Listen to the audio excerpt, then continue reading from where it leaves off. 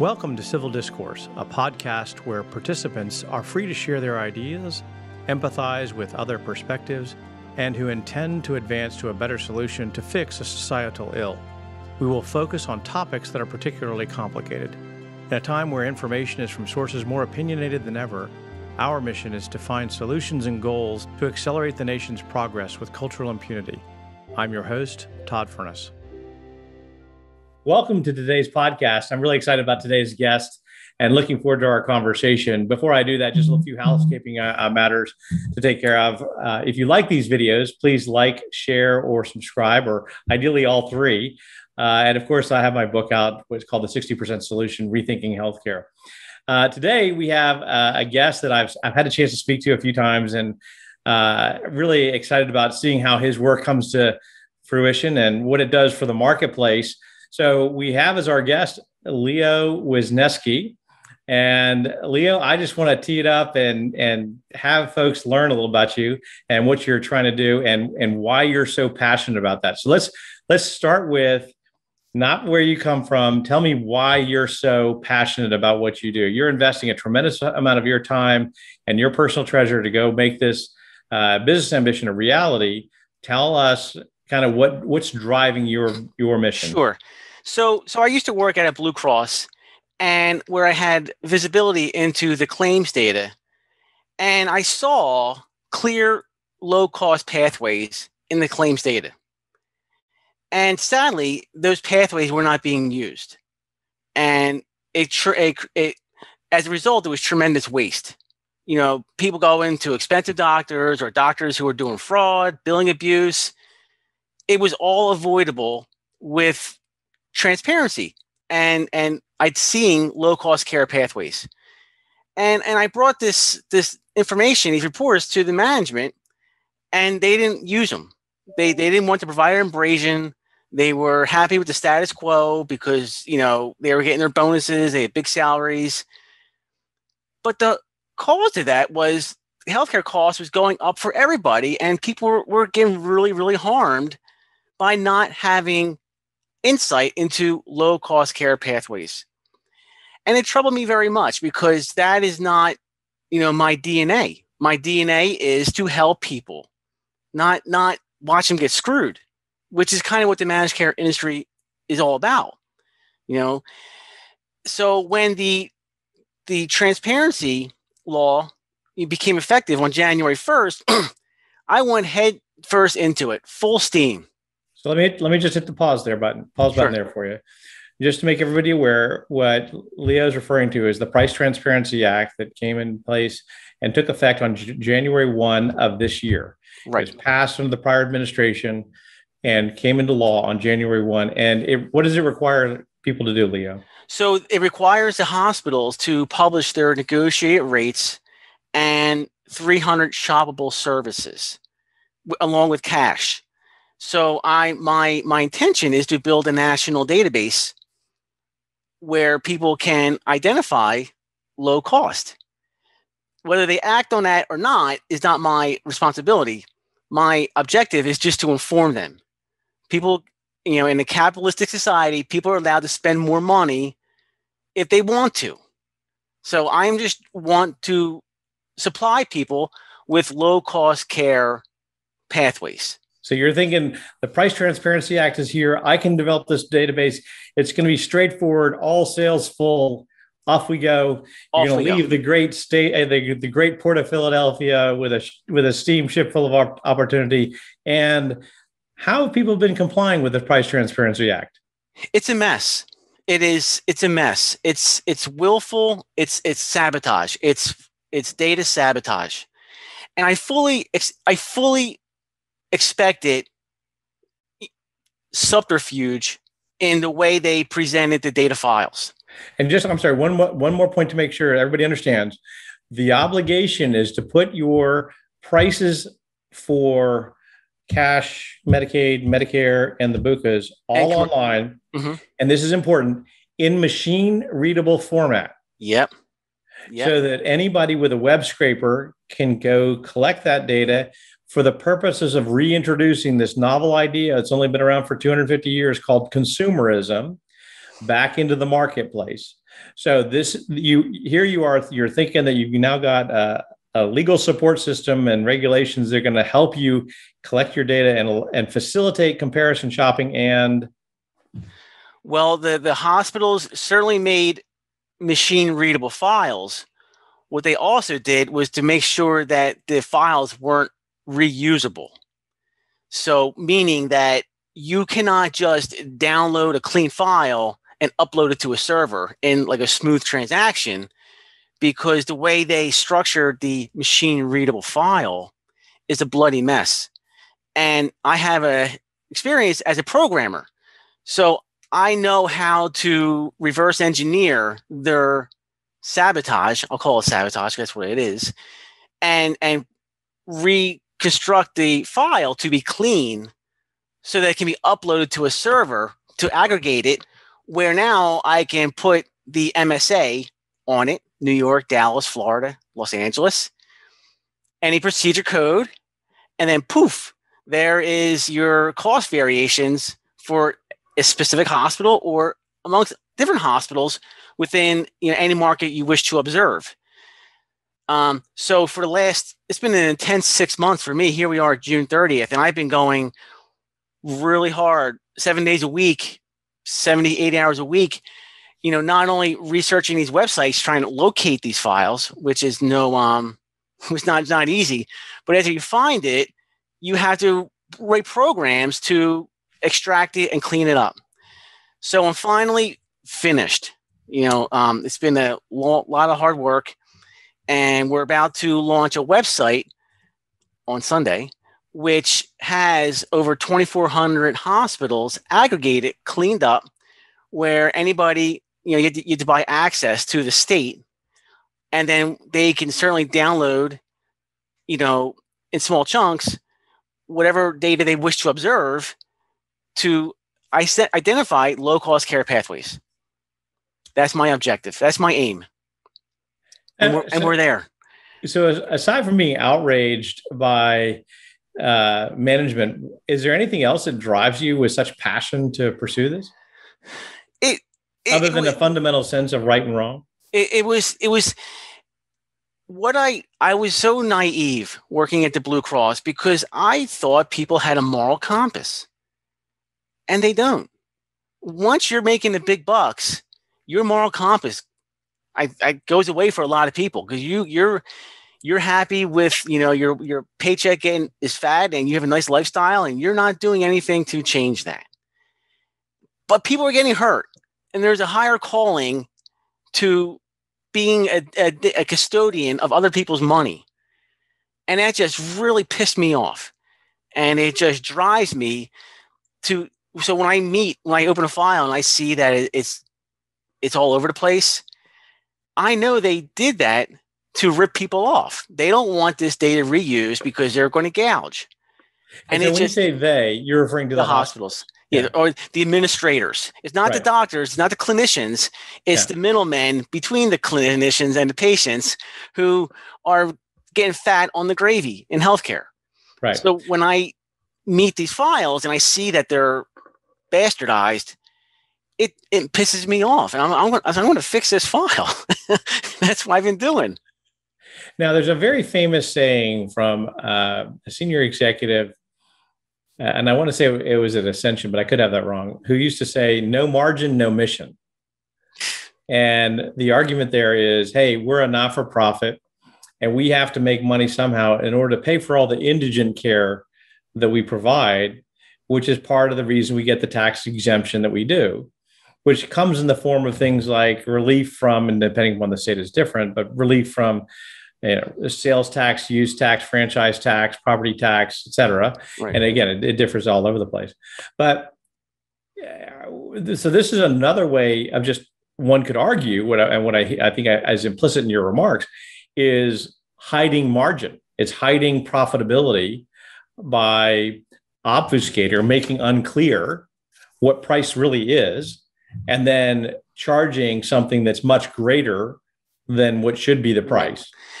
It is that, but I feel that there's so much waste in healthcare administration that hospitals could still provide the care they need to provide at a much lower cost.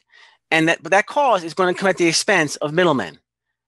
And I just feel that hospitals will still make their money, but it's the administration that is in jeopardy with price transparency, because there's no administration when I need to go into Burger King and buy a hamburger.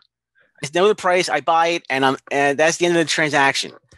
But in healthcare, there's everybody's hands are in the cash register, and it's over with transparency. Now, there are a couple of things that come out of that for me. One is obviously the issue you're raising, but the second issue is, why aren't TPAs and insurance companies calling foul? Because they're getting their hands are in a cash register, and as when the claim cost goes up, their paychecks are getting filled.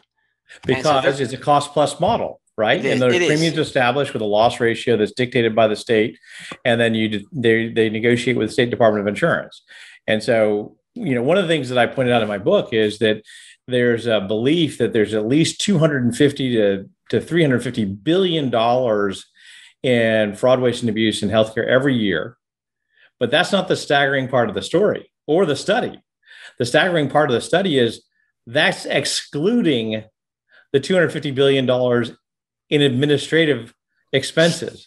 Yes. Right? Because they said that's too hard to look at. The study said, the people doing the study said that's too hard to look at. So what you're trying to do, nobly, I might add, is you're trying to tackle the 250 that was, quote, too hard to look at and go from there. Right. Now, I want to add on that, what you just said there. And this is another part that really pisses me off. When I was at Blue Cross, and I created benchmarks which identified bad billers or expensive billers as well as good billers. It's a benchmark. Somebody's favorable, somebody's unfavorable.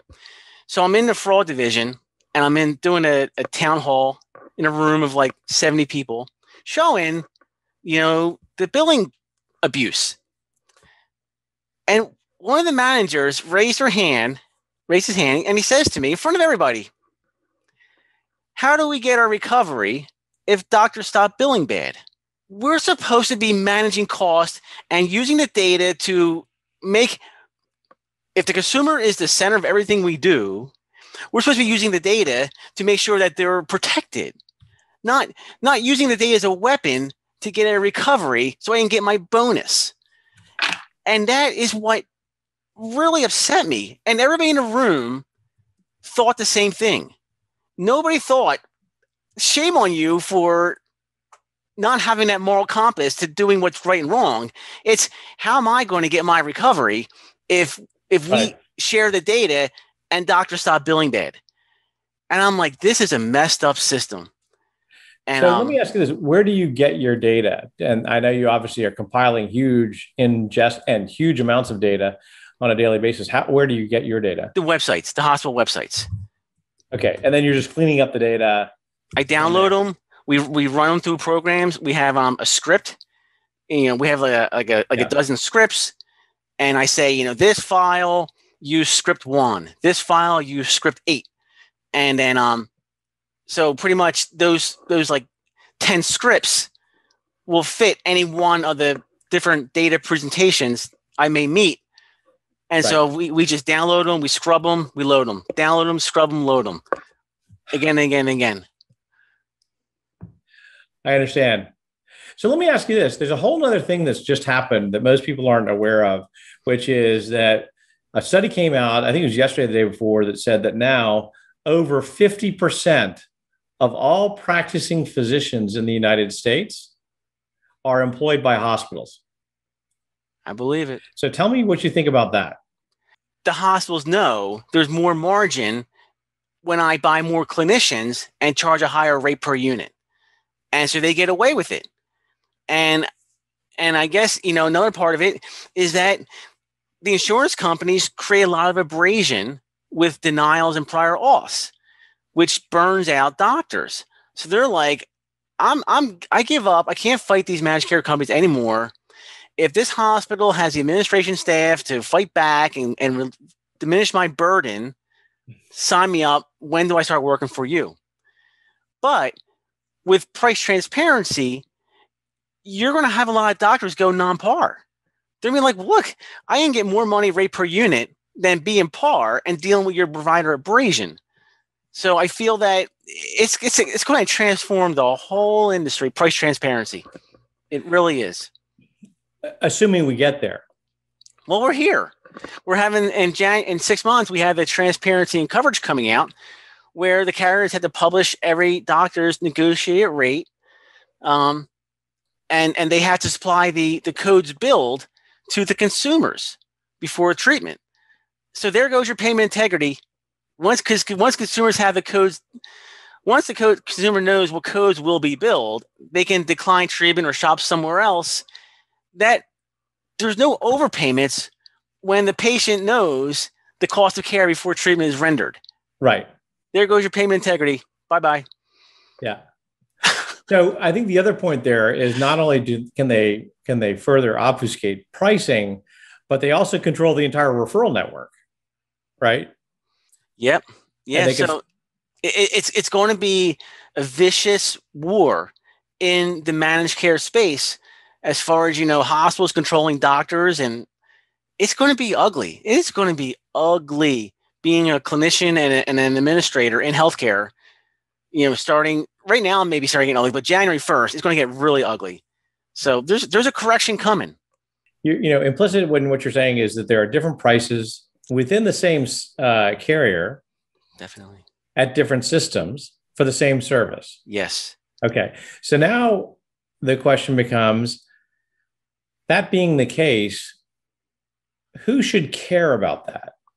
Because the insurance companies are getting, and to some extent, they're just not negotiating consistently across the platform. No. So that's on the carriers. But the reality is that most companies have some element of self-insurance before you get to the carrier stepping up and assuming the risk.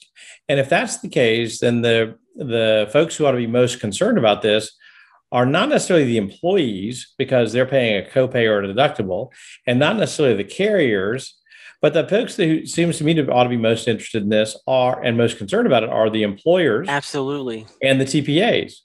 Absolutely. If the TPAs are doing their job, they ought to be saying, hey, wait a minute, this isn't right. Yes, we're administering the claim. Yes, it qualifies, but this doesn't make any walking around sense from a pricing perspective. No. And we are beholden, the third-party administrator is beholden, I would assume, to the employer who's paying the third-party administrator's bills, right? Right. So my response to that question would be if it falls on the employer, because what they could say, they could go like Orlando, they could identify the lowest price point for any treatment within the Orlando MSA and say, hey, employees, this is how much I'm going to pay 100%. If you want to go to a more expensive hospital, you pay the difference. But I'm only paying the lowest rate, or maybe the average of the bottom three. This is the max I'm paying for this treatment. Because you're aware of lower cost alternatives, and you're welcome to choose a more expensive hospital. You're allowed to do that, but I'm not paying for your wishes. I'm paying for your care, not what you want. I'm paying for your care. So they could make their own limited network, or I shouldn't say limited network. They could say, I'm only reimbursing the minimum amount in this market, or the bottom 5 rates in a market, and the employees can accept that as free money and healthcare for free. But if they want to go to a more expensive hospital, they can do that. So it's them. And one of the emerging trends now, and we've seen a lot of this. I had a guest on my last podcast from Carum Health, and what they're doing is they're bundling services, meaning as the intermediary, they're going off and negotiating prices and saying, I'm concerned about quality of service, and I'm also concerned about price. But I'm going to put together the price for the facility fee, the anesthesiologist, the surgeon, the pre-op and the post-op, and I'm going to put that all into one price. And it's going to be less than the sum of all prices that you're paying currently. What do you think about that? I understand the logic behind it. I'm not a fan of it because it takes away competition from healthcare. So if you're bundling a rate for $1,600 for colonoscopy, well, maybe with provider competition, the colonoscopy might drop to $900. But because you price fixed this treatment at $1,600, you remove market forces from, discovering the true price of healthcare. So I'm not a fan of bundling, even though I understand why people find it attractive. If you're going to bundle, let provider competition come in first, reset prices, and then if you want to reduce the administrative costs for coding, where it may be, then you bundle. But you can't bundle when you have price distortions. That's stupid. And I think what you're really saying is, especially price distortions of this magnitude. Yes. Why would you bundle when you have price distortions? That's illogical.